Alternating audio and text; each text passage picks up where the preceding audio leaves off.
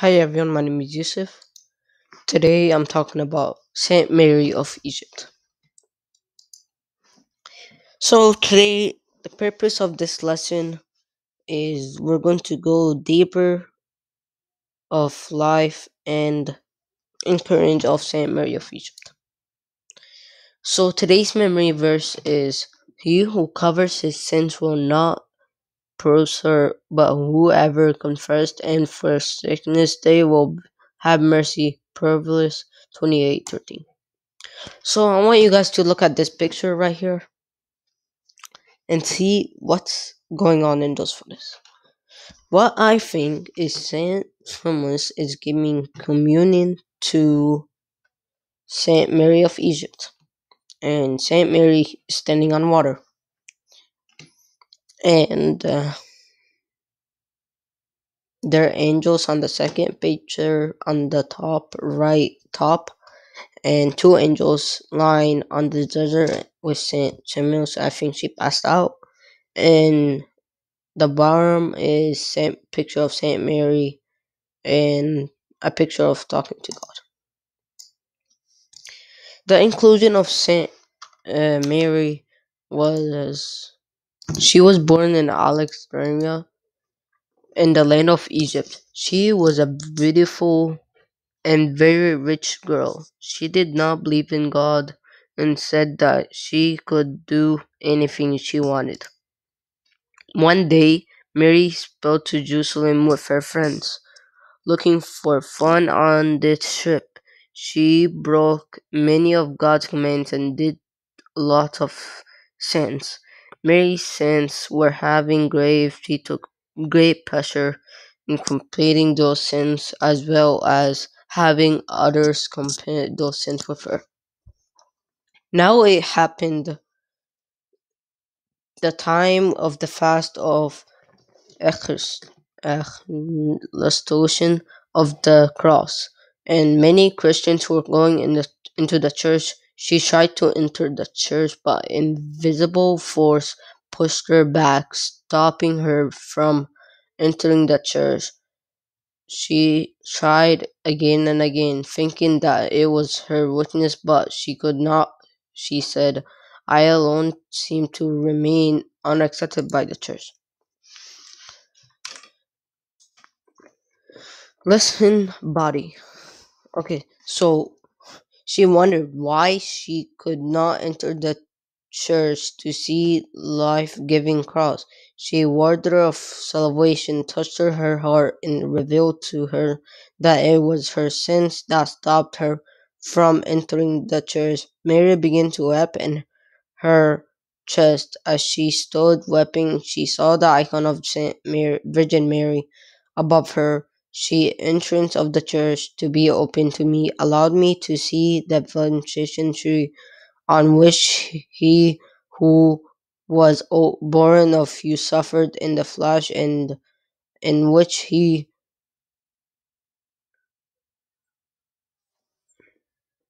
his holy blood for the remission of sinners, and for me unworthy as I am.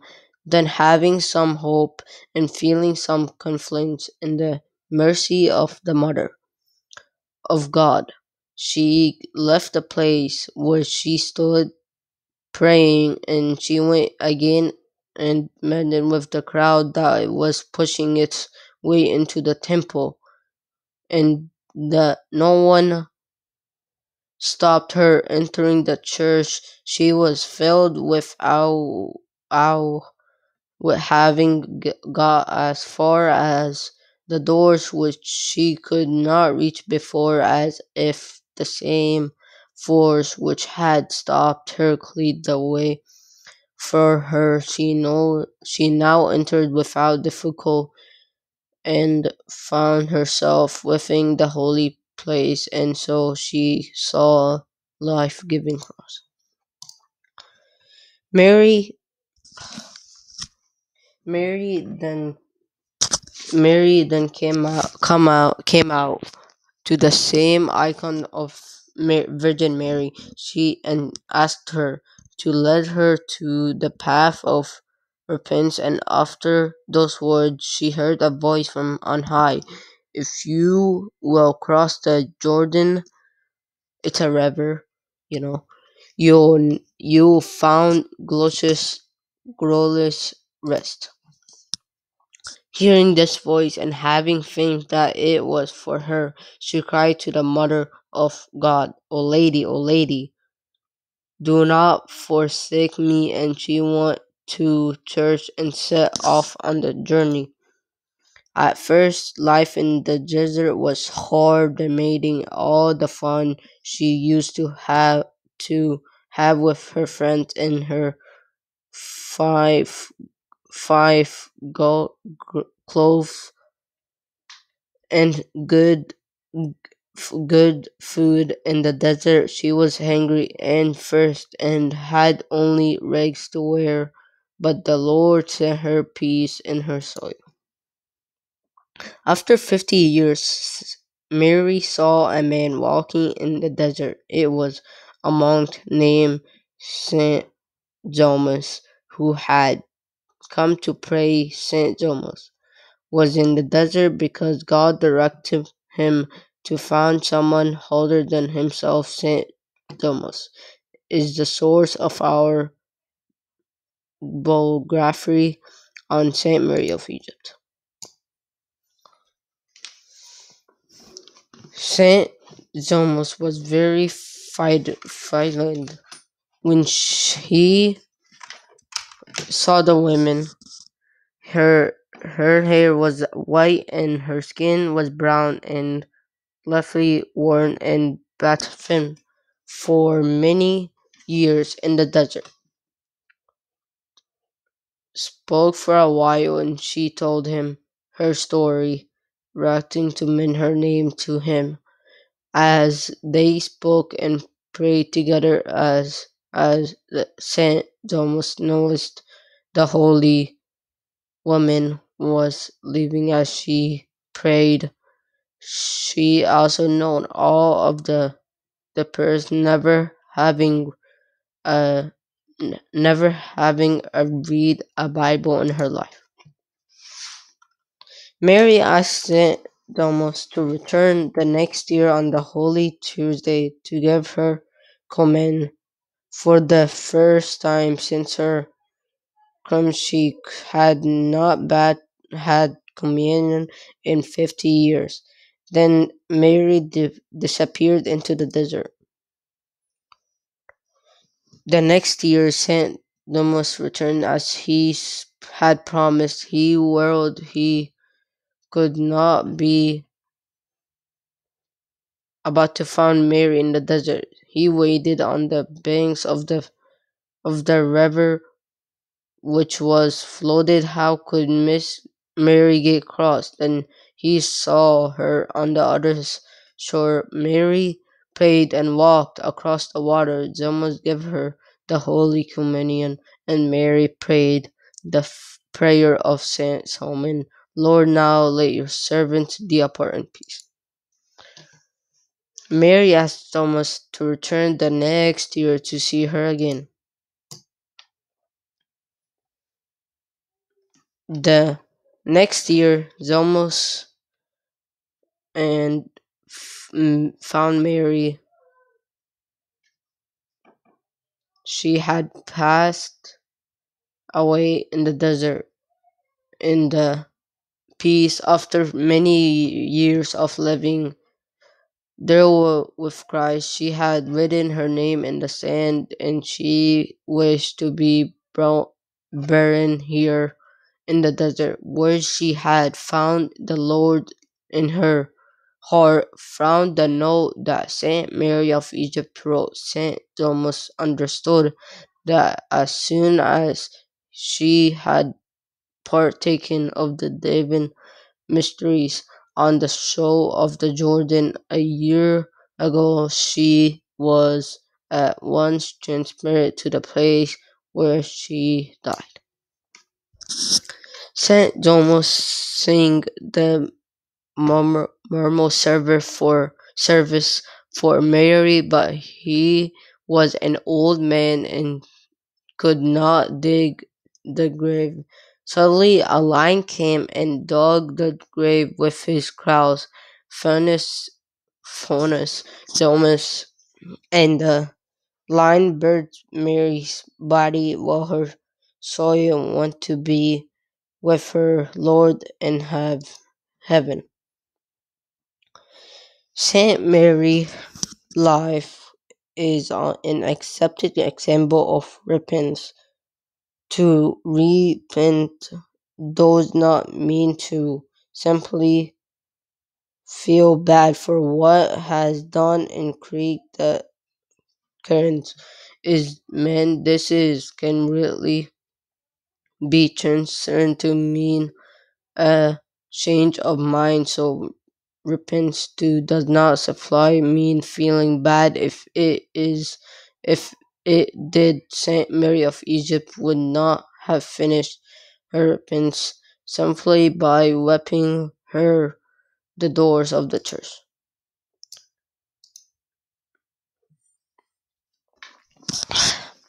Saint Mary of Egypt teaches us that true repentance involves feeling from the sins we commit. Sure, this often involves feeling bad, but it can't stop there. We must have the courage to get up and run in the apostles' direction of sin, just as Saint Mary of Egypt did.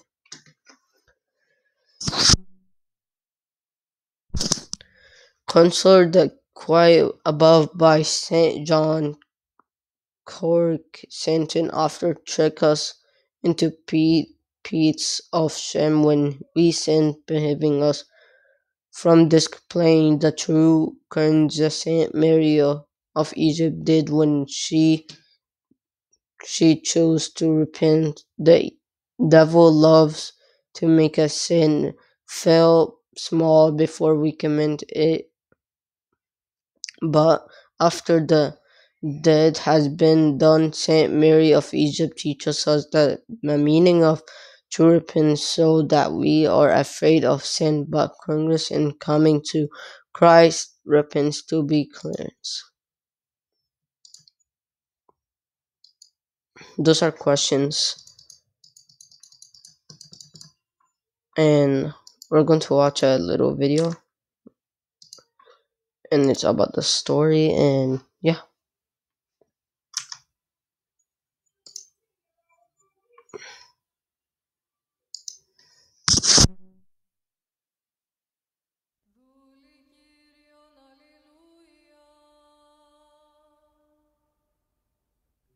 The recorder of the life of this wonderful saint was Saint Sophronius, Patriarch of Jerusalem. A hieromonk, the elder Zosima, had gone off one time during the great fast on a 20 days' walk into the wilderness across the Jordan. He suddenly caught sight of a human being with a withered and naked body, with hair as white as snow, who fled in its nakedness from Zosima's sight. The elder ran a long way until this figure stopped at a stream and called, "Father Zosima, forgive me for the Lord's sake. I cannot turn round to you, for I am a naked woman." Then Zosima threw her his outer cloak, and she wrapped herself in it, and turned round to him. The elder was amazed at hearing his name from the lips of an unknown woman. After considerable pressure on his part, she told him her life story. She had been born in Egypt, and lived as a prostitute in Alexandria from the age of 12, spending 17 years in this way of life. Urged by this lustful fire of the flesh, she one day got onto a ship that was sailing for Jerusalem. Arriving at the holy city, she went to one of the churches to venerate the precious cross, but some unseen power prevented her from entering. In great fear, she turned to an icon of the Mother of God that was in the entrance, and begged her to let her go in and venerate the cross, confessing her sins and impurity, and promising that she would then go wherever the Mother of God led her. She was then allowed to enter the church. After venerating the cross, she went out again to the entrance, and standing in front of the icon, thanked the Mother of God. Then she heard a voice, "If you cross the Jordan, you will find true peace." She immediately bought 3 loaves of bread and set off for the Jordan, arriving there the same evening. She received communion the following morning in the monastery of St. John, and then crossed the river. She spent 48 whole years in the wilderness in the greatest torments, in terror, in struggles with passionate thoughts like gigantic beasts. She fed only on plants. After she told him her story, while she was standing in prayer, Zosima saw her lifted up in the air. She begged him to bring her communion the next year on the bank of the Jordan, and she would come to receive it. The following year Zosima came with the holy gifts to the bank of the Jordan in the evening, and stood in amazement as he saw her cross the river. He saw her coming in the moonlight, and arriving on the further bank, made the sign of the cross over the river. She then walked across it, as though it were dry land. When she had received communion, she begged him to come again the following year to the same stream by which they had first met. Zosima went, and found her dead body there on that spot. Above her head in the sand was written, Abba Zosima, bury in this place the body of the humble Mary. Give dust to dust. I passed away on April 1st, on the very night. Okay, everyone, we're done with the video. And remember, here's the verse. He who covers his sins will not prosper, but whoever confesses for sickness, they will have mercy. Proverbs 28:13. And yeah, we're done. Thank you everyone for watching. Don't forget to like and subscribe. And yeah, bye.